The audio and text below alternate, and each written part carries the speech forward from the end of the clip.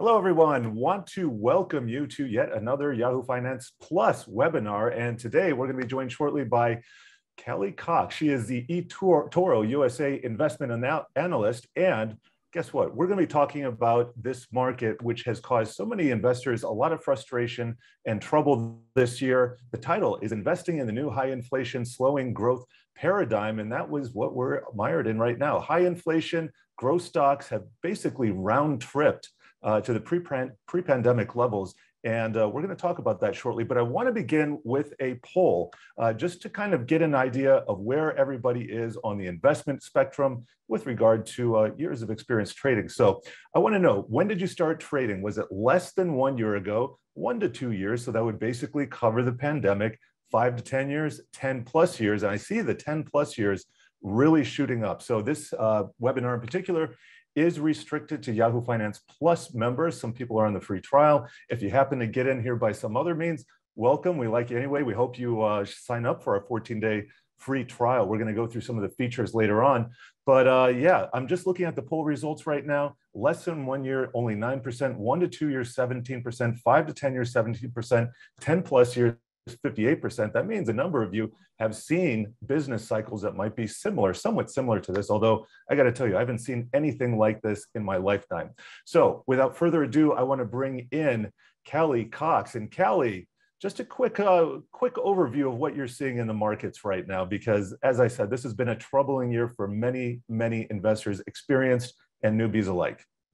Yeah, definitely. So first of all, hi, everybody. I'm Callie Cox. I'm the U.S. Investment Analyst at eToro, which is a brokerage, a global brokerage that offers a bunch of different assets. But in the U.S., we focus on stocks and crypto. And I say that to say I am engaging the pulse of retail investors all the time. That's my main job. And really trying to understand what the struggles are for individual investors in this market. And gosh, this is a market that, I mean, pros and retail investors alike are struggling. And I struggle to really frame what's going on and what can happen next. And that's my job. So, you know, what I want to talk about today too, and I know Jared is thinking about this quite a bit, is just, you know, how to survive and possibly thrive in this environment. Because with stocks near the lows, crypto near the lows, we are kind of in a survival mode right now. You really just want to stay engaged and stay invested so you can eventually make your goals. I don't think many of us are feeling like we can step out and take a lot of risk right now, and that's okay. It's not an easy market to be trading in at the moment, but there are ways you can thrive too. And you know, I'm really viewing markets in the economy in that lens, and I can certainly go into further detail there. Oh, we're going to go into a lot more detail. We're going to chart some stuff, but you sent some great notes, and I was just putting on the screen here. I'm going to share it again in 2 seconds, and here we go. This is markets rise and fall. So markets go up and they go down. Over time, stocks tend to go up, but we've seen a lot of bear markets. And we're going to use the standard TV definition of 20%. I know it's easy to quibble, but that allows us to do some historical searches here. And I know, Callie, that you like to sit in front of your Excel spreadsheet and the markets and get some data together. And what are you finding? Yeah, definitely. So Jared mentioned this. I also love digging through historical data. And I will say it's really hard to use historical analogs these days because this is such an unprecedented environment. The word unprecedented, you've heard it a lot. It's definitely true. But I just want to point out to everybody as we start that, you know, markets go up and down. This is the natural rhythm of investing. All of you, or not all of you, but a majority of you have been investing for a while. You've seen multiple business cycles like Jared mentioned. But I just want to ground everybody back there. You know, we've seen the S&P fall 10% or more 32 times since 1950. That's once about every 2 years. And the way it goes is we usually see this pattern of, you know, markets rally, everything feels good, you know, the economy strengthens, we're in a normal business cycle, and then we take a step back. This is normal. I'll add too that the feelings aren't very normal and the risk factors and the catalysts aren't normal, but to frame everything up, it rarely feels normal. I was mentioning to a colleague, you know, back when the Brexit vote was happening in June 2016, I personally thought the world would end with Europe essentially seceding from the Europe England essentially seceding from the EU, I remember laying in bed and saying, this is it, I want off this ride. But the world didn't end. And it's easy to step back and say that when you look at the data, but the way that you approach this market, even though things feel scary, really depends on what you're investing for. And if you have that long-term horizon, things will likely be okay if you give it enough time, and this could be an area of opportunity for you. Well, I want to do another poll because I want to get a handle on some of the things that our audience is looking for. If you guys could pull up poll number 6, my investment trading time horizon is it forever like Warren Buffett? Is it years? Is it months? Is it days? Is it intraday? Are you a day trader? And we're seeing the responses pour in here. And as we're going to leave this poll up for a little bit, but it looks like years is the biggest responder here, and a couple forevers and not too many day traders. So we're going to focus on the longer term here, Callie. And I'm going to pull up another one of your charts here. This has to do with year-to-date asset performance and gets to the fact that you need to be diversified. Yes, but a lot of things aren't working this year. So if you look, let's say the 60-40 portfolio where you have 60% stocks, 40% bonds. Guess what? Stocks are down, as you see here, 16-17%. Bonds are down about 10%. And by the way, this is the worst start to the bond market in, I think, 40 or 50 years. And a lot of data sets, it's just back to the very beginning. So it's not working this year. But how are you recommending investors protect themselves in this environment, Callie? Yeah, so hedges are getting a lot of flack, a lot of deserved flack at the moment. I mean, look at this chart. Stocks and bonds in general, bonds are considered or thought of as the classic portfolio hedge. When stocks go up, bonds go down.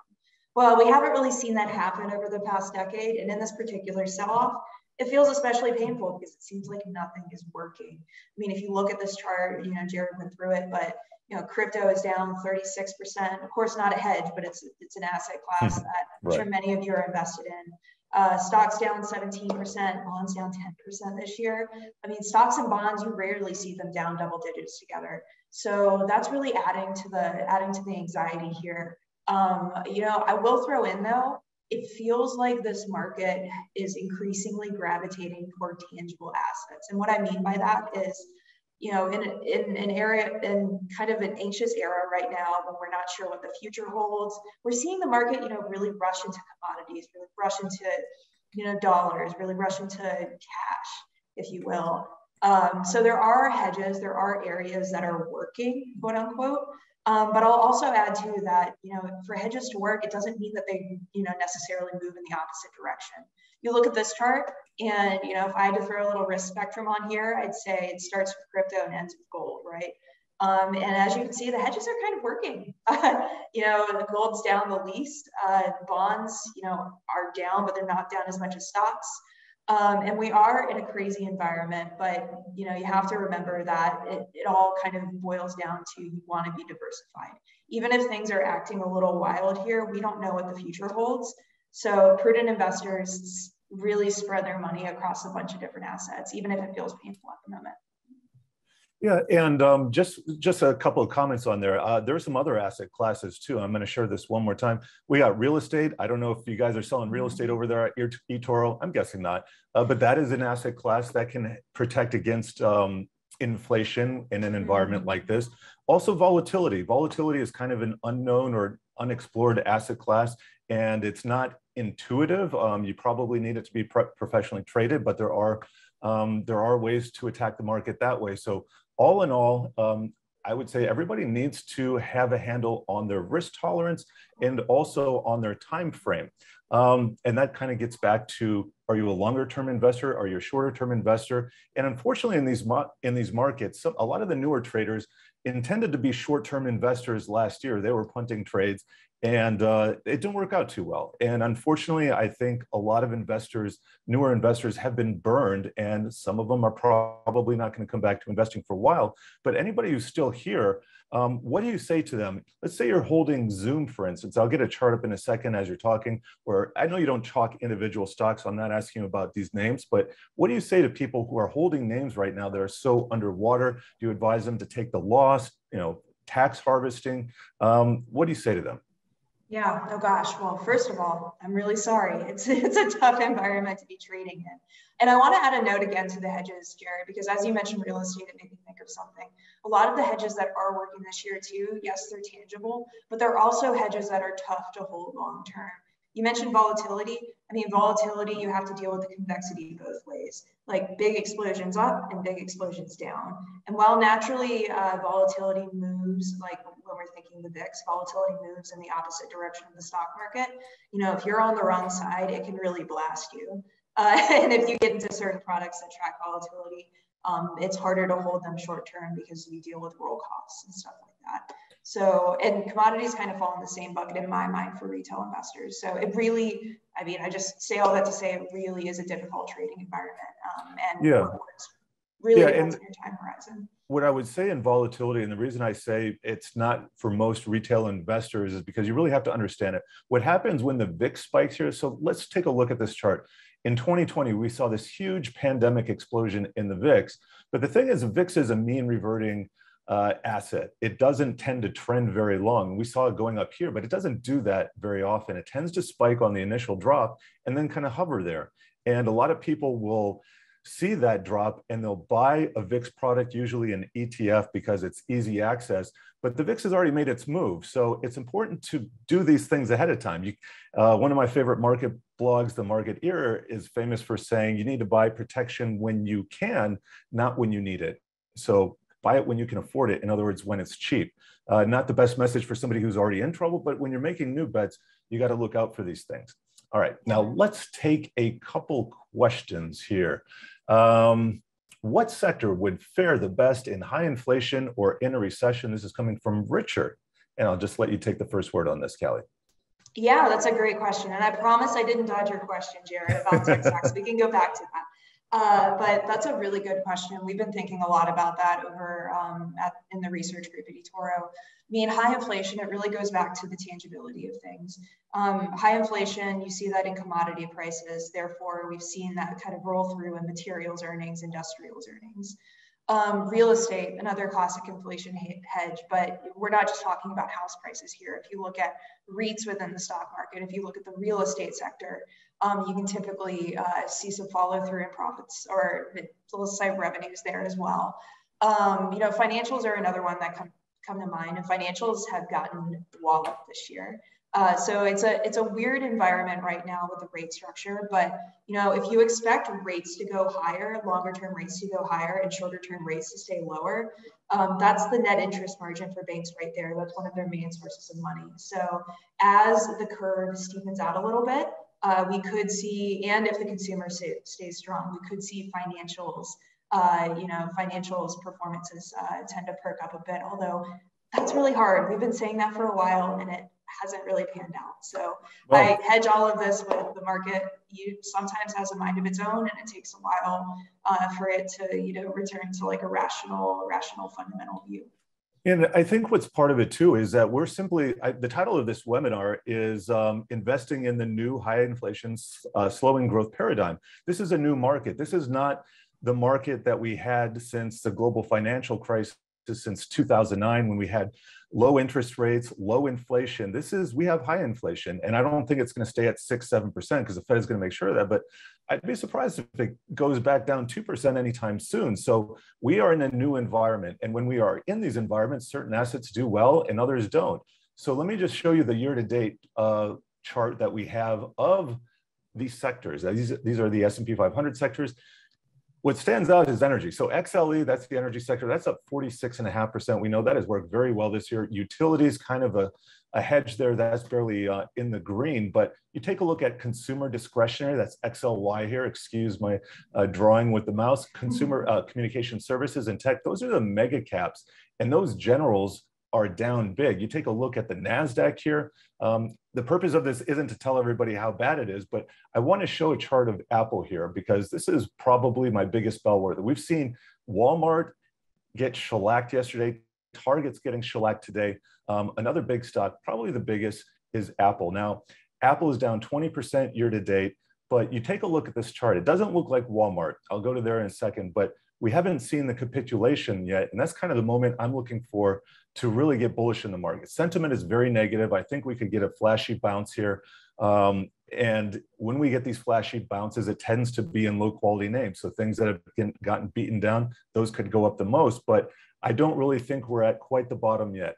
And I'm thinking about the Fed, and I want to get your comments about the Fed, because for me, it's all about interest rates. And the Fed is very aggressive, not only with the 50 basis point hikes per meeting, at least 2 or 3 more, but also with the quantitative tightening. They're selling assets into a very illiquid market. Economy is still strong, but there's not a lot of liquidity in the market. And I think that's why we're seeing these huge moves. Fastest bear market in history in 2020, fastest bull market in history, 2020 to 2021. And it could happen again. So I'm waiting for when the Fed eventually pivots as kind of the bellwether. It doesn't mean they're going to stop everything, but just show a little bit less hawkishness. And I think they could get some reprieve from inflation. We got 2 reports per month, CPI and PCE. Those come out. If we see a little bit of break in those, I think they might ease up on the quantitative tightening, or maybe the 50 basis points. I know I've talked a lot here, and I want to get your thoughts on the Fed, Callie. Hey, there's so much to say about the Fed right now. They are going through a double-barreled tightening. We did this in the last cycle, but it didn't look anything like this. We're offloading a ton of assets from the balance sheet. And the Fed is dealing with an interest rate situation that really, again, is a double bind. But they're tightening into high inflation. Historically, that hasn't worked super well. Usually you want the Fed to be a little more proactive. And, growth is slowing. That's the name of this webinar. Growth is slowing, and the Fed is, really trying to, get inflation down, and maybe we can growth a little bit more, but not to the point where we fall into a recession. The big thing that I'll say about the Fed is that it's very obvious that markets in the economy have already digested a lot of tightening. So sure, the Fed has only hiked about 3 times or twice, but one was a double hike. But the markets have priced in 10 to 11 rate hikes of 25 bips or more this year. You can see that in housing starts cooling down. You can see that in retail earnings today. Target came out and said that their inventory levels were built up too high because we're seeing the slowdown in consumer demand. I mean, that indirectly is connected to what the Fed is doing here. We could see that way on the job market, which the Fed has been very clear. That's where they want to see some of the heat come out of the economy. So it's a really tough environment to manage. I'll add too that a lot of this inflation is supply chain driven. And that's not something the Fed can touch. And they know that. It's not something that Fed policy can magically kind of fix away. So there are a lot of moving parts in this environment. And if you want some good news and a sea of bad news, this Fed regime is very gradual, very flexible, even if it doesn't seem like this at the moment. And that does increase the chance of a Fed pivot or, some Fed sensitivity. If we proceed for a few months and the Fed sees growth slow down a little too much or the job market get hit a little too hard. But it's a tough situation. I wouldn't want to be Jay Powell right now.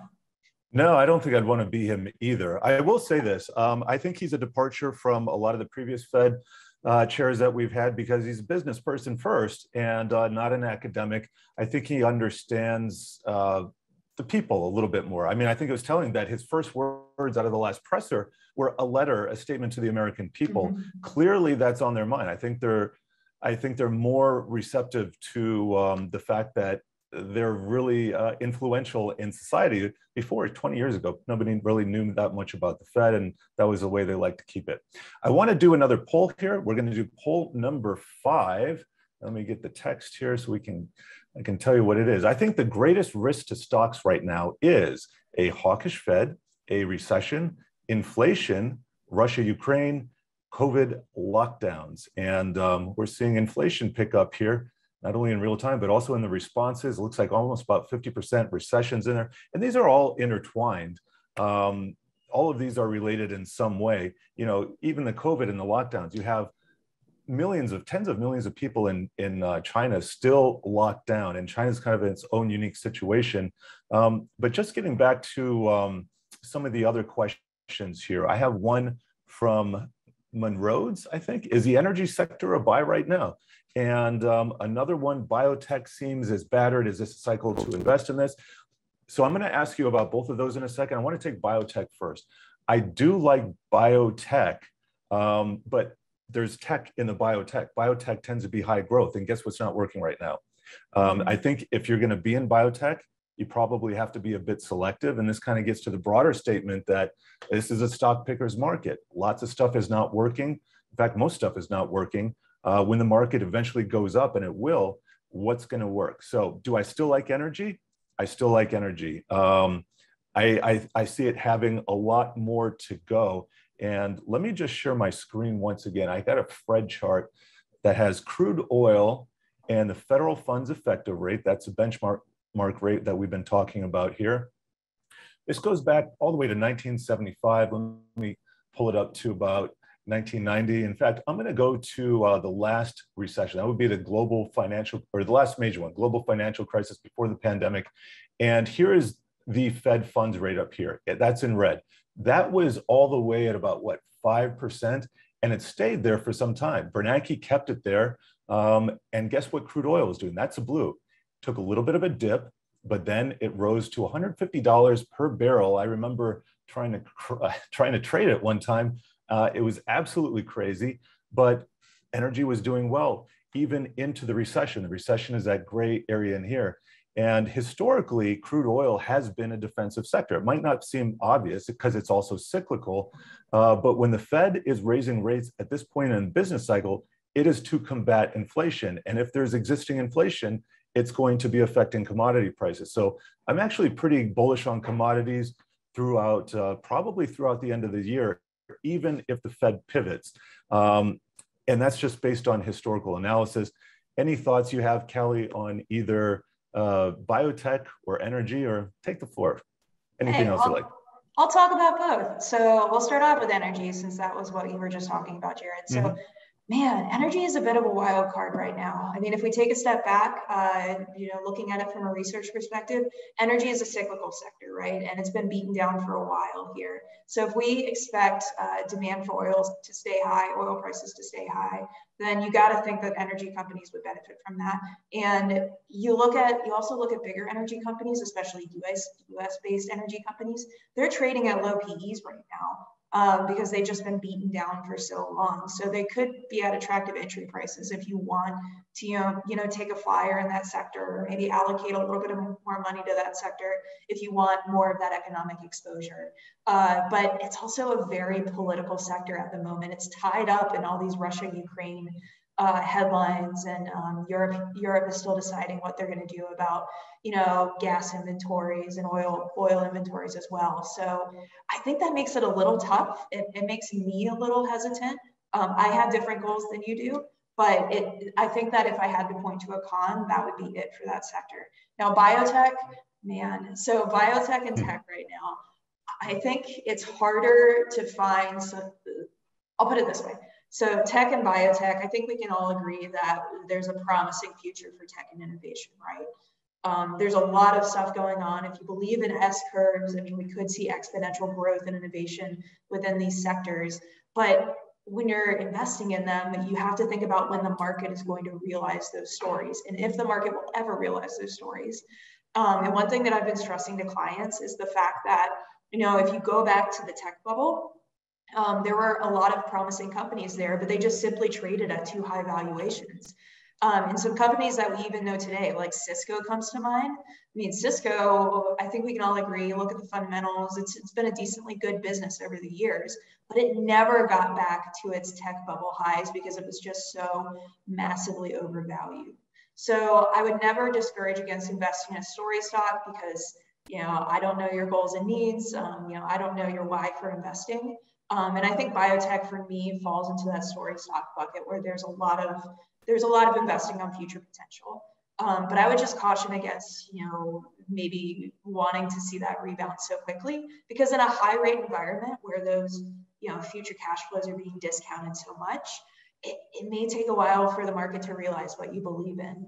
And I would also encourage diversifying as well, because as a theme, it's hard to bet against biotech, especially in the long term, but not all companies are going to survive. And I think now that the tide has come out, we're going to see, which companies had a good strategy, which companies had good management behind the scenes. Yeah, that raises an excellent point that I like to kind of hit home, is that we are in a rising interest rate environment.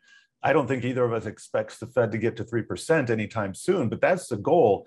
And if that were to actually happen, think of all the small companies that wouldn't be able to attract capital. That's when you see bankruptcies. And part of that is a necessary part of the capital markets here. We need failure. We need companies to fail because we can't prop them up forever. And I think that's why this is a new era. We had ultra low interest rates. Companies were just able to add debt, add debt, add debt.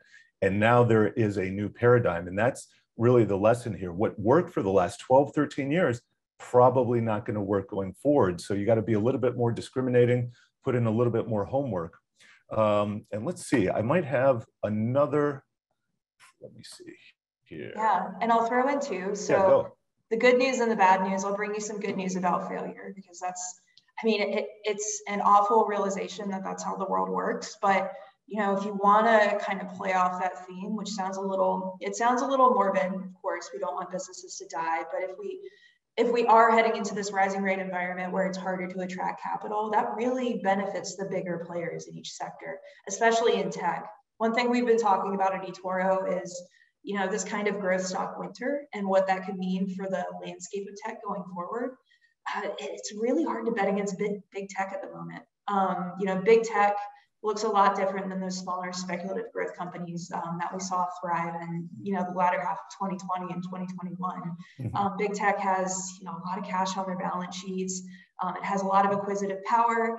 And if we see the smaller tech firms, die off in this growth stock winter, that's less competition for big tech. They almost read like defensive stocks. Yeah, well, and this leads to my next question. We use these terms defensive, cyclical, value growth, but there are nuances here. And here's a great question. Why are banks underperforming? Kind of hit on the banks before. Aren't the banks value? And aren't they supposed to fare better when interest rates rise? It's a complicated question. As you noted before, for banks, it's really about net interest margin. So it's the spread between what they can borrow at and what they can lend at. What they can borrow at, they're borrowing from the Fed. So guess what the Fed is doing? The Fed is raising rates. Now, the long end, what they can lend at is also rising, but not as fast. So if you take a look at the yield curve, it's kind of converging here. That's where we talk about the flattening yield curve. And because of that, that's why the banks, I believe, have underperformed. And let me know if you have anything to add to that, Callie. Yeah, of course. Well, first of all, I wish I could start every answer I give with it's complicated, but I know y'all will get so tired of that, so I won't do it. But that's the reality. There are just so many short-term headwinds right now, and then long-term promise that we're all kind of grappling with at the moment. And financials, I feel like, falls into that bucket. Financials have been trading in a quite confusing way. I mentioned this a little bit earlier, but if you just step back, look at the yield curve, look at long-term rates rising, you'd expect for an investor to look at the sector and say, hey, net interest margins, they're going up. This is where I'm gonna throw my stake in the ground. But it's not that easy. And I think that a lot of financials right now, of course, the yield curve is a little bit flatter at the moment. That's probably weighing on the sentiment in that sector a bit. But a lot of investors are also looking at financials and seeing it as an economic play, which it is. And especially seeing it as a consumer play. And as recession fears rise, especially with, again, retail earnings today showing that we're seeing a bit of a slowdown in consumer demand, I think that's kind of tempering expectations for financials here. I mean, we look at the space, we see some opportunities there. We see some low PE stocks. We don't feel so bad about financials, over the next year, over the next 2 years. But it's a tough environment at the moment. And as we saw in earnings as well, I mean, the big banks got hammered. There's a lot of asymmetric risk there too. There's a lot of really high expectations. So in the short term, we could see that asymmetric risk, bleed into some pretty bad days. Yeah, well, and let's talk about that because, first of all, I just want to say, I forgot to mention this in the beginning. We're not trying to give any investment ideas out here or any investment advice, especially nothing personal.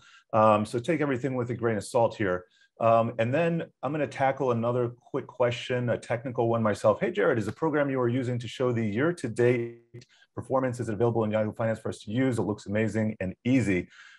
This is what we use. Let me share my screen here. This is what we use for our live programs, and I do love it. I would like to make a feature request here, and we'll have to see what happens with that. But this is just for presentation purposes only. And yes, I do love the Wi-Fi interactive. Here's a sector on a year-to-date basis. All right, so having tackled that, another question regarding the FANGs and saying, well, the N, so F-A-N-N-G, N equals NVIDIA, not Netflix. So FANGs are getting crushed, still holding, hanging on. If you have a 5+ year time horizon, also would you recommend index investing, either a Qs or the S&P index in this environment, whether it's in a 401k or a regular brokerage account? It depends on, I would say, taking the last part first. You know, the Qs or the S&P 500, it could be SPY, lots of ETFs out there.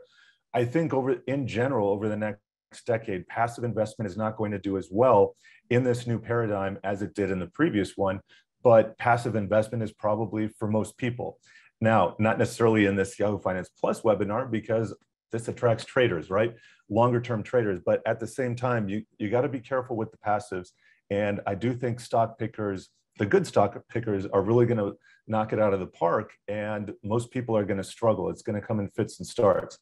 So to the FANG point, I like NVIDIA long-term. I still like Apple long-term. These stocks aren't going to go away. I just don't think they're going to produce the same outsized returns they did before.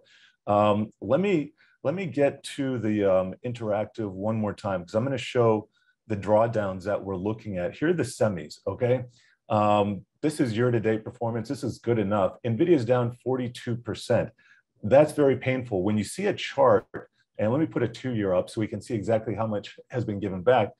These are broken stocks. This takes time to repair. They're not going to shoot straight back up. So if you like the stock long-term over 5 years, sure, hold it, but I wouldn't expect it to get back up to NVIDIA. I mean, that's a high-flying stock. It could, but some of these others, they could take years. They might never. We were just talking about Cisco before, showed that chart. It hasn't yet eclipsed its 1999 high. It was a high flyer back in the dot-com boom. And then it kind of came one of these stalwart companies. Nobody talks about Cisco really and gets excited. It's a fine company. They do well, but it's more of one of those legacy tech stocks. And I think that's what Apple is going to become.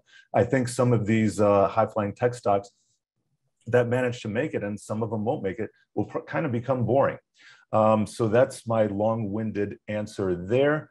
And let's see if we can answer another. I think we've mentioned Warren Buffett before and Berkshire Hathaway. Here's one. Is Berkshire Hathaway the best inflation hedge? This comes from Peter.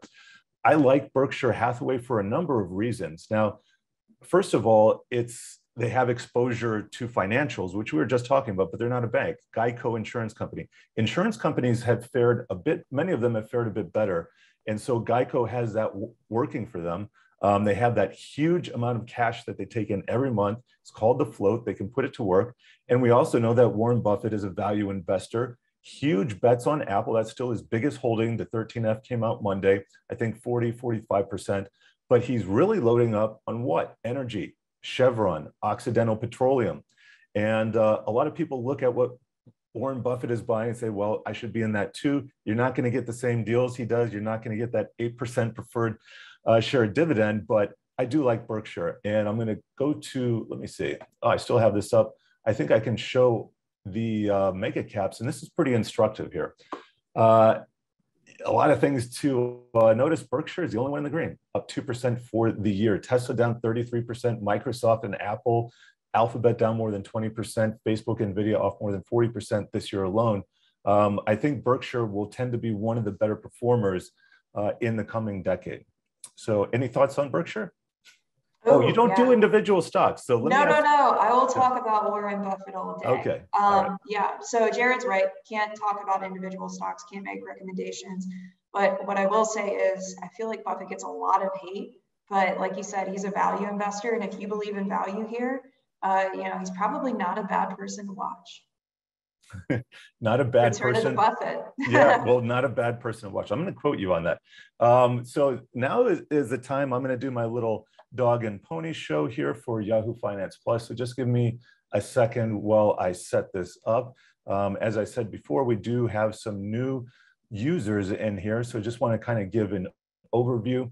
If you've tested some of the features out here, you can sync it with your brokerage account and you can watch your portfolio in real time here. I have a fake portfolio that I constructed, but you can see it is underperforming the S&P 500 right now. Why is that? Well, we can take a look and see that I am overinvested in some of these growth sectors. So first of all, we have investment ideas. I'll get to that.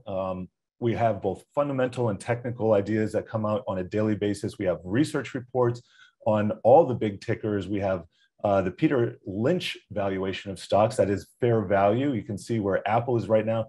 Amazon within about 7% down from that. Costco down 13%. AT&T up 2% from that.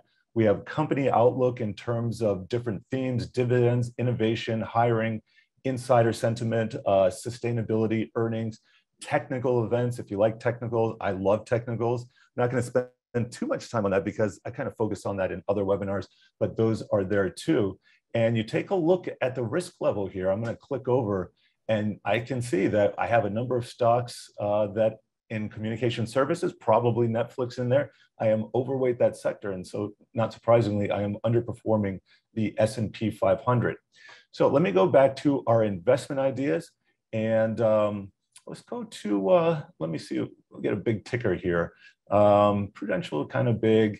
Let's see, a lot of these come out after earnings and you can see these are a number of ideas that have been generated over the last 24 hours. Anything with a little chart right here is going to be a technical event. We'll click on Foot Locker here.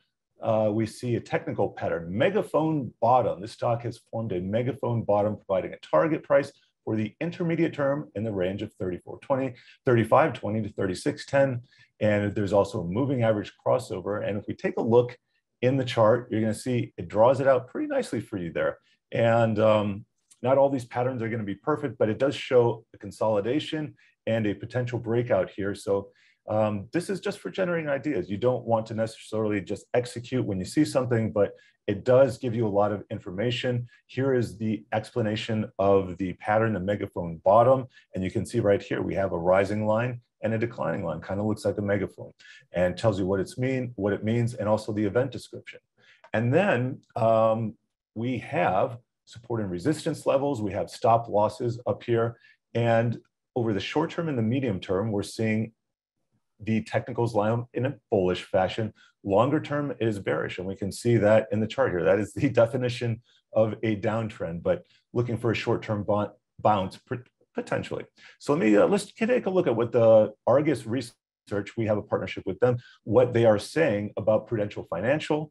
They're talking about strong long-term outlook for the leading life insurer. We were just talking about Berkshire Hathaway and how insurers have tended, everything's kind of tanking right now, but insurers have outperformed the market when value trades have been in vogue and things were working. So lots to read here. You can get a more in-depth report. You can view the chart of Prudential and see what's been happening here. And like most things, it's been down this year and it's been trading sideways, but we're just looking for potential entry points and ideas. So lots to do there. I just want to show one more thing that I really like.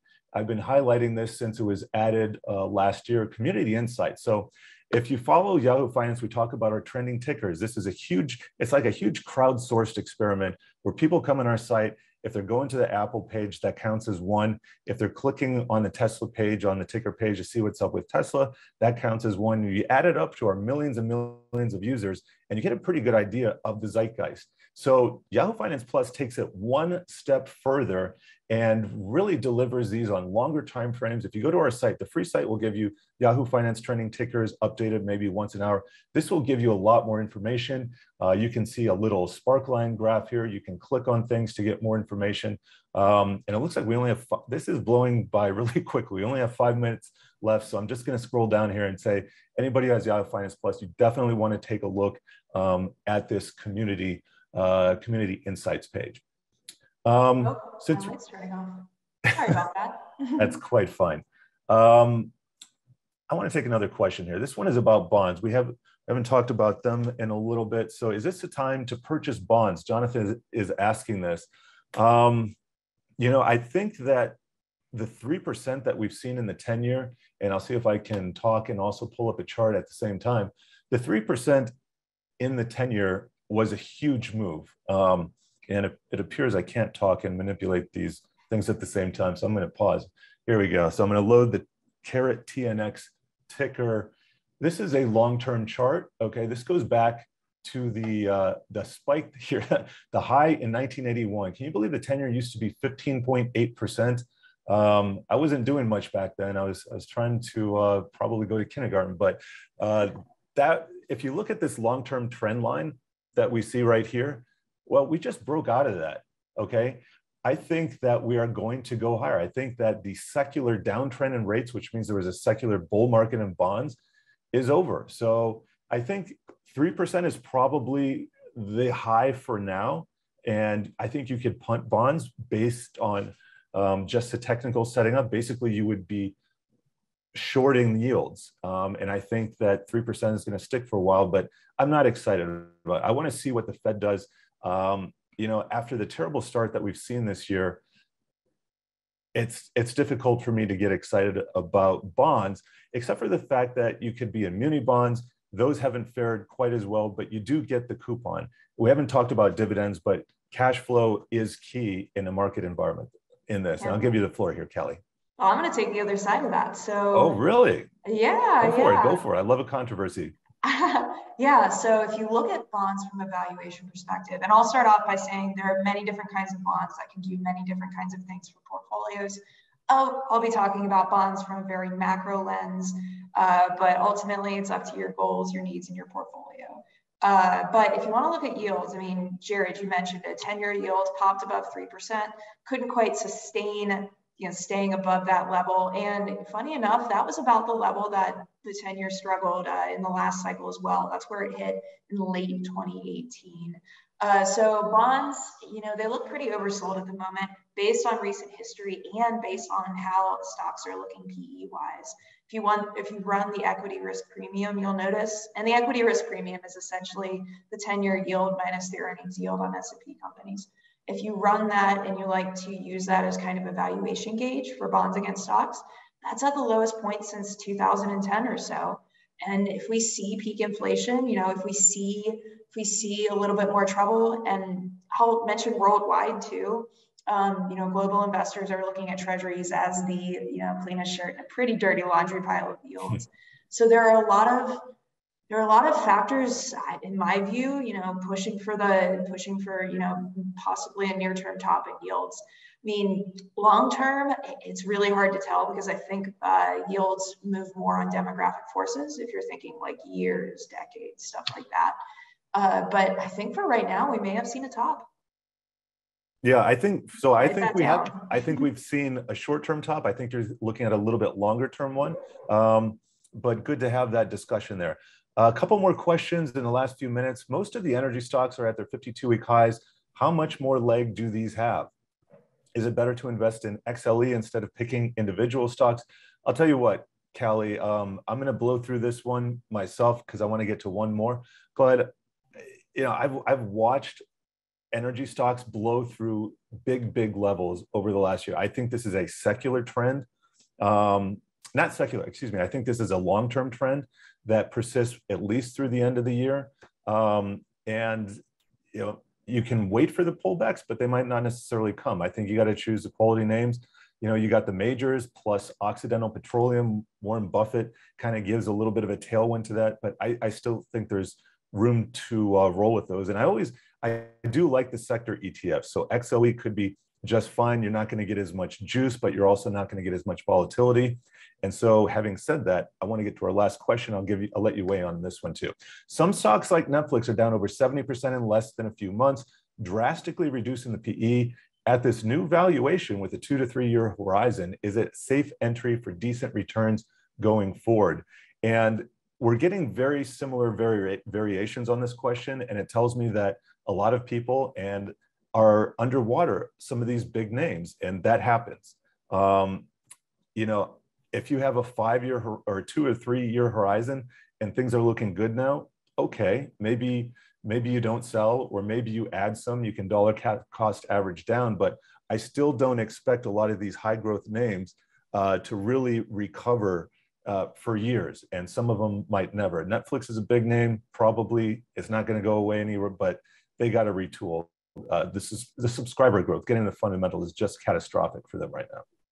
Yeah, and I agree with you, Jared. I think it really depends on your horizon. I think, near term, tech is in a really tough spot with rising rates and, going back to the growth of winter. I mean, a lot of these firms, I know this doesn't really apply to Netflix, but a lot of these firms are going to struggle to find financing and they're going to be under a microscope. If you give it 5 or 10 years, I'd say, maybe lean on your targets because tech has a lot of promise, but it's hard to say stock A is going to do well, stock B is going to do well.